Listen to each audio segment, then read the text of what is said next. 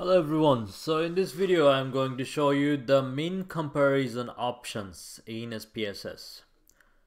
So what do I mean by mean comparisons?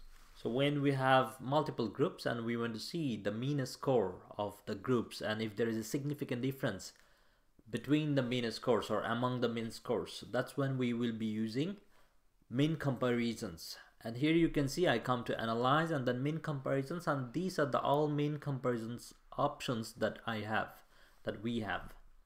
So the first one is mean, which is a very simple one, which only gives the means of the multiple groups. That's it, nothing else. We cannot do hypothesis testing based on means, based on this option. Okay, so let's have a look. How does it look like? So if I click here, here it is, dependent list. So normally for means, we will need continuous variables, and I'm using the old dataset that I've been using in the previous videos. So here you see that we have these 5 variables which are continuous variables. So I'll be using 2 of them. I'll put them in the dependent list and I'll click OK. And then we simply see the means of these 2 groups. So mean of reading score is 52.23 and writing is 52.77. We can have many groups, as many groups as possible, as many groups as we want. And here we see we have the n is 200 number of observations and we have no missing values. And we also see the standard deviations here. So that's it actually we get from means. Now, in the means option, we have another option. Here you can see layer 1. So we can actually categorize the mean of different variables for a categorical variable. For instance, if I pick gender in layer 1, then I will see the mean of male and female for these two for these 2 variables here. Okay, so let's have a look. How does it work? I will click OK simply, and here as you see I have the gender. In my case 0 was male and 1 is female, so I dummy coded them, and their means for reading and writing, and again the means for female in reading and writing. So and we also see the number of observations in male group and female group. So in male we have 91, in female we have 109, and we also see the standard deviations in both cases and the total score as well. So that's what we get from the only mean option. But maybe we are not really interested only in checking the means, but we want to see if there is a significant difference among the 2 groups. We want to do some hypothesis testing. Or maybe let's go through one by one. So let's go to the one sample t-test. So when we use one sample t-test, we use one sample t-test when we want to compare mean of one group of people with a hypothesized number. Okay, mean. Let's see. I'm going to click one sample t-test. So let's say I pick reading score here as my test variable. So the reading score mean is approximately 52, right? As we have seen before here. We can see reading score is about 52. But let's say we normally see that in these kind of exams people normally score 60, but in our case people are scoring 52. But is 52 significantly different from 60 when we consider for the standard deviation and the distribution of the data? Is it significantly different from 60 or not? That's what we want to see. We have a hypothesized number in our mind, and that's when we use this one sample t-test. So I'm just gonna put the hypothesis number here and I will click OK. So this is the output we get. We have 200 observation, mean and standard deviation of my dependent variable. Here we see the t-test score, t-test score. It's minus 10.71, which is way high than minus 1.96, high, way extreme than minus 1.96. Normally the t-score, I think, for two-tailed tests like here, where we do not know the direction, normally we would have a value of 1.96 for a statistical significance of 0.05. at 5% statistical significance. So it's much extreme than that. That means there is a significant difference in the values, in the mean score of reading and in the value of 60. And the difference is here minus 7.77. We also have a confidence interval here. The lower confidence interval is minus 9 and upper is minus 6.34. So it's a confidence interval for the difference. So the difference is here, but the lower limit is minus 9.19 and higher limit is minus 6.34. Okay. So now again we go to mean. We have another type, independent sample t-test. So when do we use this? When we want to compare means of two groups. Okay, two different groups. That's when we can use this independent sample t-test. Let's have a look. So let's say I pick again the rating score. So in this categorical variables, we have gender. In gender, we have two categories, so we can maybe use that as a grouping variable. We have also, I think we have in school type, we also have two categories, so we could have used that as well. But we cannot use these, race, SES, or program, because there we have more than two categories. So independent sample t-test is only for two categories. Okay, so we have to define the categories 0 and 1. 0 is for male and 1 is for female. Continue and okay. So we get this result. So what do we actually have here? Here we have some summary. In total we have 200 and we have 91 male and 109 female, and their means, their standard deviation and their standard error. So when we look here in the independent sample t-test results, here actually what we first get is Levene's test for equality of variance. So for when we do mean comparisons of different groups, there we have this assumption that the variances of the different groups should be equal. And that's what we get here from the Levene's test for equality of variance test, which is done by default by SPSS. And in this test, the null hypothesis is that the variances are equal across groups, and alternative hypothesis is that the variances are not equal across group. Okay, so as we see, the significance value here is higher than 0.05, so we fail to reject the null hypothesis.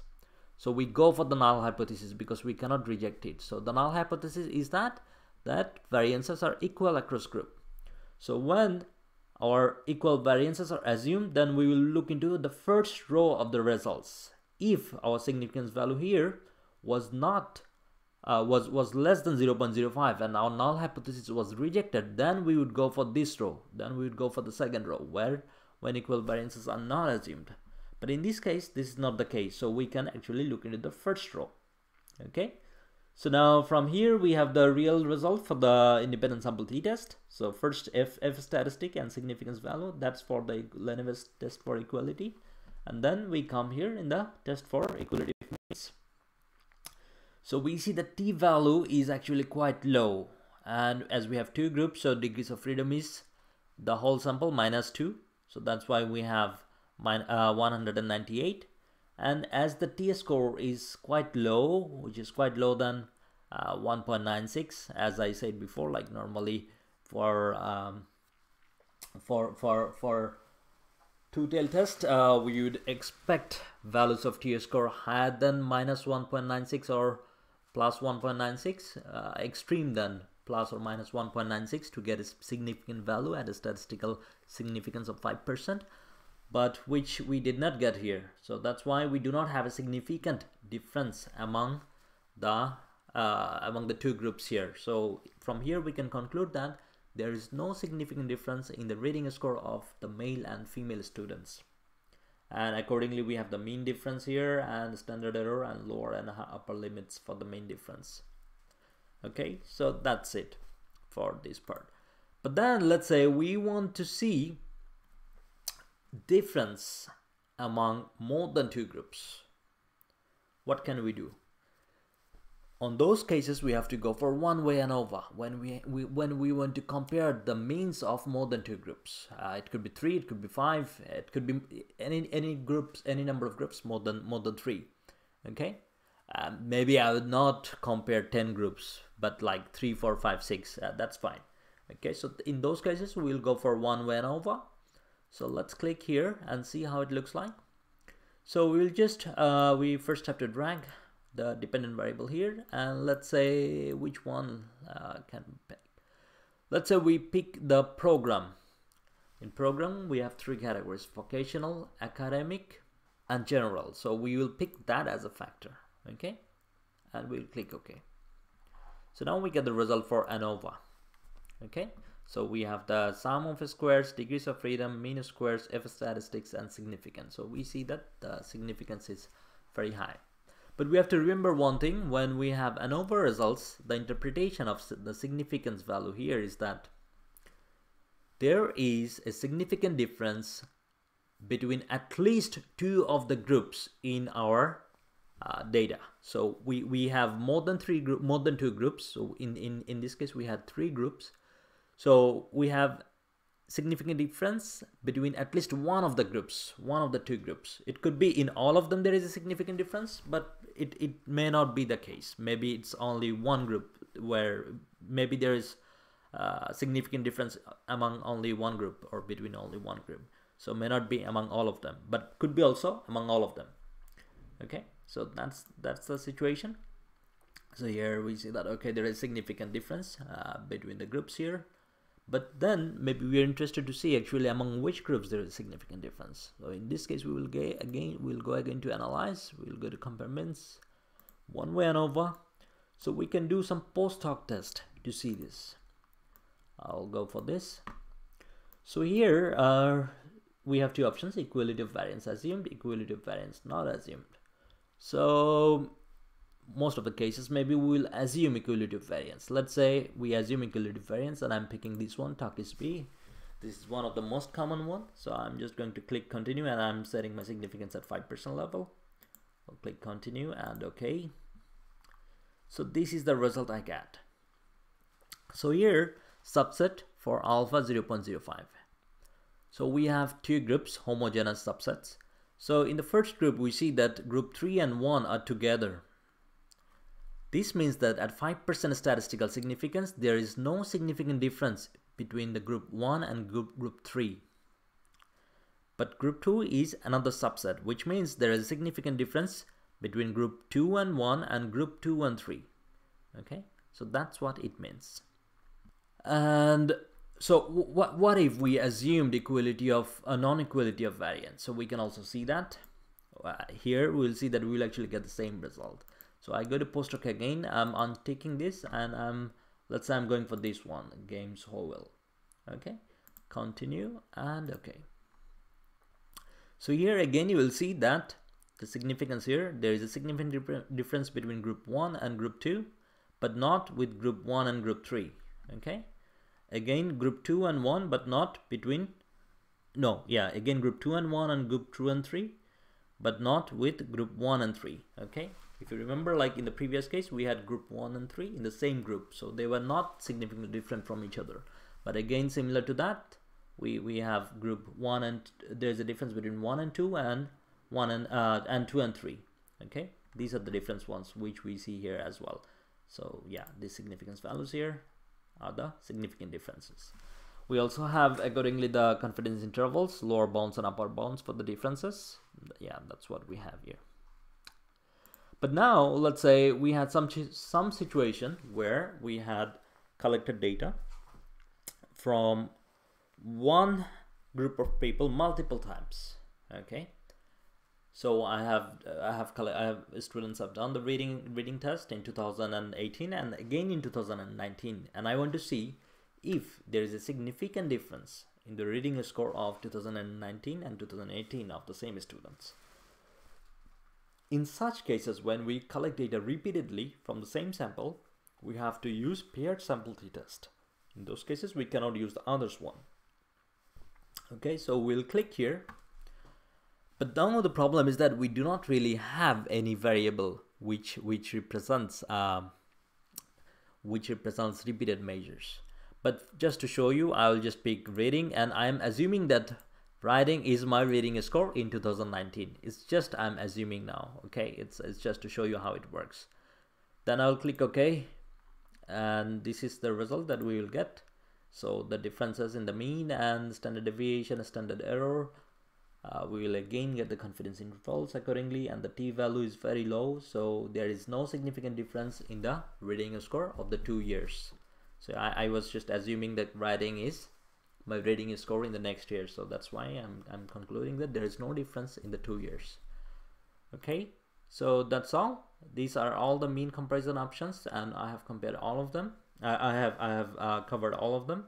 So again, just to repeat, the first one, mean, is only to see the mean score of different groups, but we cannot do hypothesis testing. One sample t-test is when we have a hypothesis value and we compare that value with mean of some data distribution of some continuous data. So that's when we use this. Independent sample t-test, when we compare means of 2 different groups, then we use independent sample t-test. When we compare data of the same sample collected multiple times, then we use paired sample t-test. And when we compare more than 2 categories, 2 groups, then we use one-way ANOVA. Thank you for watching this video. If you like it, please like, comment, share, and don't forget to subscribe to our channel.